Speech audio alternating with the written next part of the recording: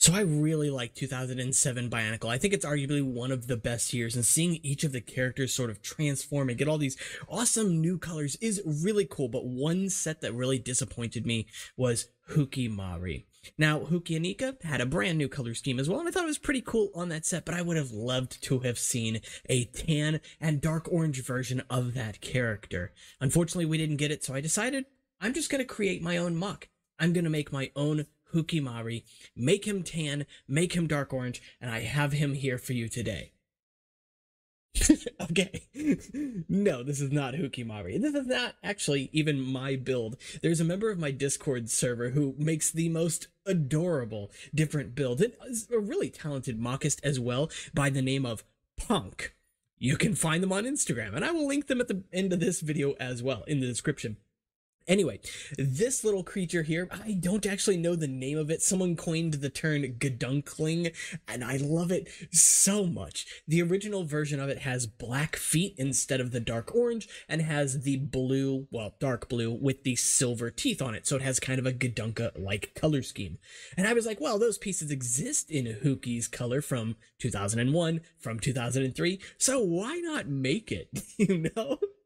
I love this thing. There is a certain charm, in my opinion, to Bionicle as a whole, and it's something that I think Bionicle definitely lost over time, but thankfully LEGO as a company has sort of been leaning back on, because turns out people, adults, kids alike, really like campiness sometimes. Not all of the time. You can definitely go overboard with it, but like, you know, we've seen a lot of the different Lego movies, and they're not serious 100% of the time, but there's some humor inserted. There's some jokes and some unserious situations. The movies know it. The stories know it. And I think that Bionicle kind of suffered because later years didn't have a lot of that humor. It was all gritty, all about fighting, all about battles and this and that. And okay, that's fine. I can handle that for a couple of years, but it does get to be a little bit old after a while.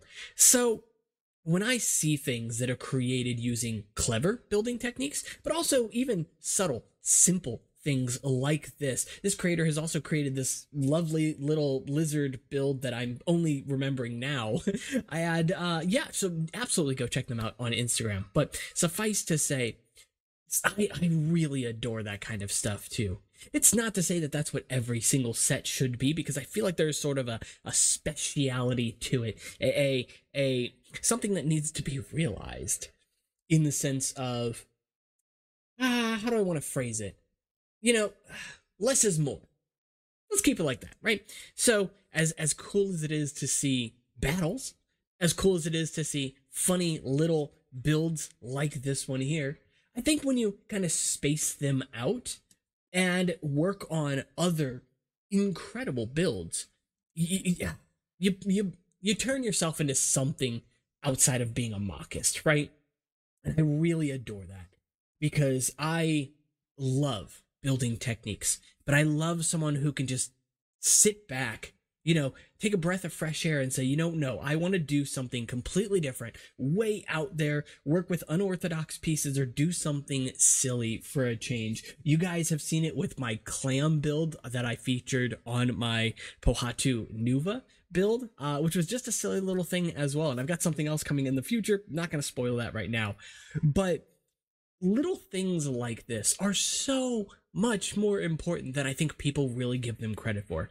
Thankfully, it does seem like people are realizing this too, as I've seen more and more as time has gone on, these incredible builds on Instagram, and these same builders who I will then follow pumping out content that is just silly things, cute things, things that don't need to exist, but they went out of their way and built anyway, maybe out of a thought, you know, a thought experiment or a one-time project. And someone who's brave enough, I guess, to get out of their own comfort zone to try and do something completely different like that, mad respect, you know, because at the end of the day, I think something like this, if you were ever going to create like a viral creation, this could be one, you know?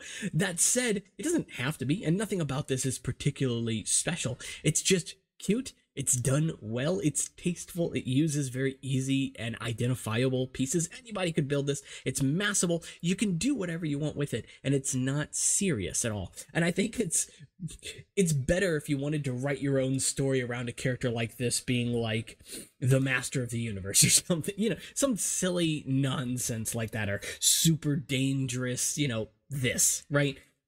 Maybe it eats souls or what, just silly stuff, because duh. Subvert expectations. Anyway, I don't know. The point of the video in general is just kind of trying to encourage you as a builder to sort of get out of your own way sometimes. You know, I think that there's something really special about experimentation and also doing something drastically different than what you've done before.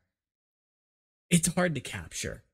And I think that's one of the most special things about it, is it feels like something that you can do once in a blue moon. You know, as cool as something like this is, if you were to retread the same ground and do something completely different, but following the same kind of design aspect, it would lose some of that charm, right? Because you're just kind of, again, retreading the same ground. But at the same time, if you try to go in a completely different direction, it's a fine line to walk.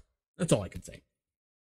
So yeah, I really love the little build here in general, and I'm super thankful that we got these feet here, not only in this tan color, by the way, we actually got them in brown also from Hero Factory, the Ogram set, is that what it's called? Anyway, and so you could even build this with a brown top and dark orange, or all brown, I guess. We have brown eyes now too, so like, that would be weird. You could call it a chocolate gadunkling. I don't like this anymore. But yeah, so it's really silly stuff, but it's so special, and I think I really admire the group of people that I have been able to sort of gather in our little community over here on Discord, because it's lively. Now, you know, we've nearly doubled size, if not more so, since November, since the channel here started kind of taking off in its own right, you know, and it's not to say that we're some giant server or giant YouTube channel. We're still a little fish in a small pond, or big fish in a small,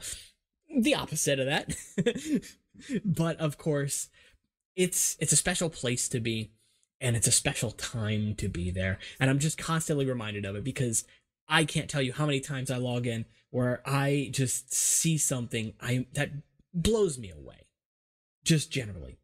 So I would highly encourage you to check it out if you haven't done so already. The Discord, Instagram, and Patreon can all be found in the description below. I'm going to try to not plug those in every single video, of course, but you can also join the conversation in the comments below. And hey, make sure you're subscribed. Again, I've mentioned a handful of times already now. It's February. It's still a very slow month. Don't just check out this channel, though. I also want to encourage you to check out other creators, other Bionicle creators specifically. I mentioned the Man Guy project in a previous video, a fantastic little animated story that they're creating over there. So I highly encourage you to check them out as well. I can't think of more of them on the top of my head because I'm very bad at that, but just kind of fall down the rabbit hole of Bionicle creators. There's a lot of really good ones out there, and several of them just do not have the recognition they deserve. But that's it for this one. Hopefully you guys enjoyed, and I'll see you on the next one. Take care.